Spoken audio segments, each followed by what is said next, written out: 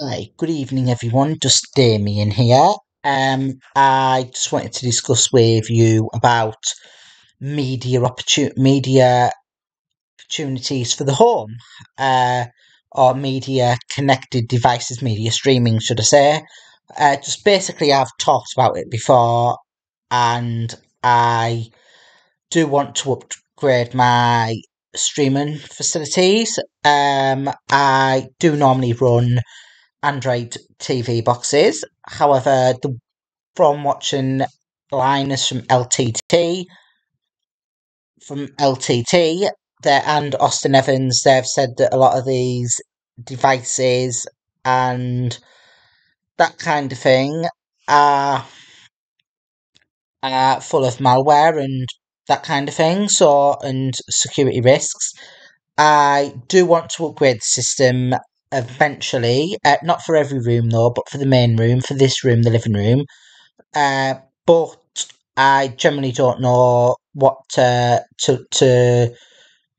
upgrade it with or anything yet. I am getting told that there might be a new Nvidia Shield coming out, TV Pro, and then I'm getting told that that's not clarified. Some people are still saying the Nvidia Shield TV Pro 2019 is the best one to get. I was doing some research on that last night, and there were some videos about the new Google device that was coming out. But the new Google device coming out, it's looking appealing. It's looking appealing, very appealing. It is. However, I want to know what's going on with reviews and that first, on whether it's going to be suitable for needs. It does have a couple of the downfall. It does have a couple of the problems that put me off getting the original Nvidia sheet. That put me off getting the original Chromecast. Though it did. There is a couple of issues like that, but there's only one this time. Uh, what it is with the original Chromecast, it didn't have much storage or whatever, so storage was going to be a bit of an issue for me. Also, USB connectivity. I prefer, this isn't wireless, but I've got wireless mice. So that I do have wireless mice, and I prefer with the Android streaming and that to have a wireless mouse connected to it, for streaming and that kind of thing. But the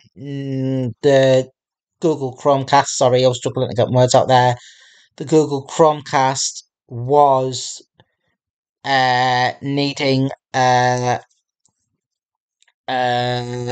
hub to work with that, um, for connection and that kind of thing. Plus, I would have needed to spend a little bit more on a hub to get it Ethernet powered as well, because streaming devices that are TV related or whatever, all my media equipment is hardwired in.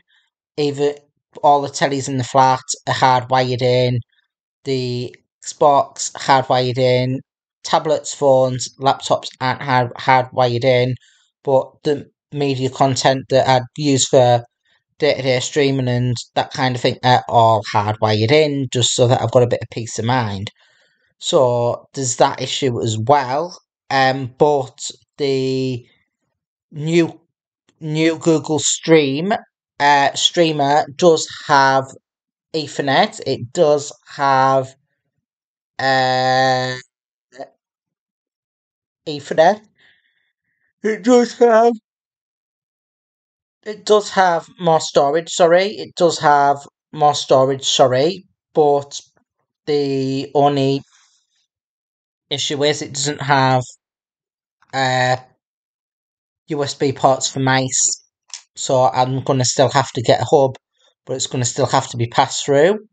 But it'll still work out. Possibly get doing it a bit cheaper with this than it would have with the original Chromecast if I do go down the new stream option, because the new Chromecast I would have had to look at different options and that, and it was going to be a bit more money with accessories and that, peripherals.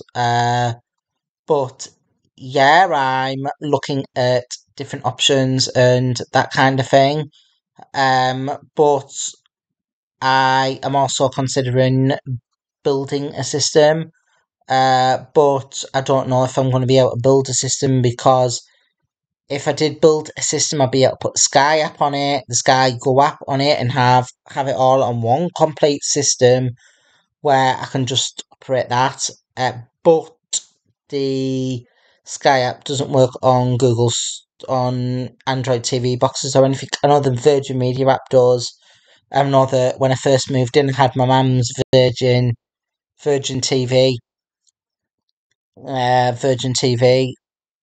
I had my mum's Virgin TV on the Android TV box, and she came over one night for tea, I think, or something, and she said, "That's not Virgin Media." As soon as it powered on, I'm like, I have to load into it first, because I think she was expecting that it was going to load up looking exactly like Virgin Media, but it's not, because it's on an app. So yeah, I'm just looking at what my streaming options out there are, just to get the best value for my money. But yeah, I spent a lot of it. I spent a lot of most of the time anyway for the TV and that. The TV and that, just with streaming apps, streaming devices. My five, my five. I'm watching a lot of Murder She Wrote on my five at the moment. I watch Netflix. I watch. Uh, I watch. Other apps and that as well, and it's all app based and that at the moment. I do have Sky Stream in the cupboard as well, but the on Sky Stream are Formula One and The Simpsons, really, on Sky Showcase or whatever it is now. And I have a couple of times this week watched UK Gold on it. But main things, the main things that I generally focus on the Sky are are Formula One and Simpsons. But yeah, it's just trying to work out what I want and that kind of thing. I know that the Sky Stream is linked into the bedroom, into my room. There's an adapter in the cupboard that has a US Ethernet cable going up through the roof, up through the loft, into down the wall and down some channeling in the bedroom and into another adapter. I know that that's mainly for when the early hour races are on for the Formula One. I can just put the TV on in there and watch it on there. Sky were wanting to charge me for £2, and you would have had to pay an extra subscription fee. But doing it that way works out cheaper in the long term. I know it's more outgoing expenditure at first, but it costs. But in the long term run, in the long term goal, it'd be cheaper. Basically, the reason why I did it that way is because, as you're aware or may or not be aware, I live here on my own. So I can't really watch Sky in two rooms at the same time. But yeah, even if I had someone staying over or whatever, and had someone staying over or family over, and the family wanted to watch Sky in here, I could still watch Freeview on my other apps in the bedroom, or vice versa. So all the systems and that I'm using at the moment are all pretty similar software and that on the TVs. There may be different model TVs, but what I mean is apps are the same and all my streaming apps are the same. I've got all the streaming apps set up, even on the spare bedroom TV, so that it's all simple, it's all signed in. Even if I change a password, I change it on all the devices, so that it's all signed in and simple. I do admit the Android TV boxes at the moment, one in here, one in my room, one in the spare room, but I am wanting to upgrade upgrade the one in here mainly. But yeah, it's just a bit of an update and that kind of thing. There's some good things about the new Google Stream, but I'd want to know what Linus Sebastian thinks of it. I would like to know what other YouTubers and that think of it before that they do it. But yeah, I'm generally a Samsung guy for TV, but you can't really buy Samsung streaming device. The laptop's a Samsung, but generally, generally, I am going to keep you informed and that kind of thing. But yeah, hopefully, once I get started to charge my devices and that up properly again, I can start using the better camera and the better filming equipment. But yeah, I might have some good news or some bad news for the the gas situation at the moment. It's a bit of both, really. I still haven't had any positive luck. Uh, but I know that from speaking to someone tonight that there's a load of social workers trying to liaise with Northern Gas about getting this put back on. I know that one of my old social workers, his name's on the notes and that as well, even though that I'm not open to social services anymore. So I know that it's getting looked into. There has been a couple of nasty comments and that online where I have posted that I am wanting to get the gas put back on. This is the situation. This is why. A lot of people have generally said that the gas was turned off for a reason. You need to phone the number on the card. You need to do this, do that. I have phoned the number on the card. Every time that I ring, my mum rings, or whoever, we're all getting different messages and that. So hopefully, once the gas is back on, I can start getting washed again properly. Um, on the other hand, is that I'm saving a little bit of money on my gas and electric bills and my water bills as well because I'm on a water meter. So if I'm not getting a shower and that, it's gonna be a bit cheaper. But yeah, people are telling me that I need to look into it. Why don't you get your landlord to look into it? I am a homeowner, or I'm trying to be a homeowner. I bought this place out of my own money, and I'm proud of that. So yeah, if I could get my landlord to do it, I would. But speak to the person that owns your home.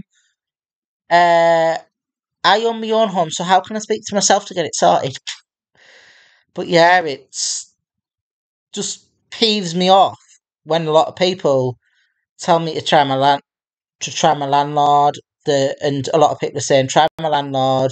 You don't own the home; it's a council flat. This is not a council flat. It's leasehold to the council because I pay a service charge every year have because it's a flat and it looks after the structural side, but generally I own my own home. So yeah, if anyone wants to know a bit more about the dressing or the media equipment and that I'm looking at, I don't mind speaking to anyone about further further ideas and that kind of thing. But yeah, I generally want it done legally and logistically. But yeah, it's looking like I might have some ideas from a media centre and that kind of thing. But yeah, it's a busy couple of days coming out.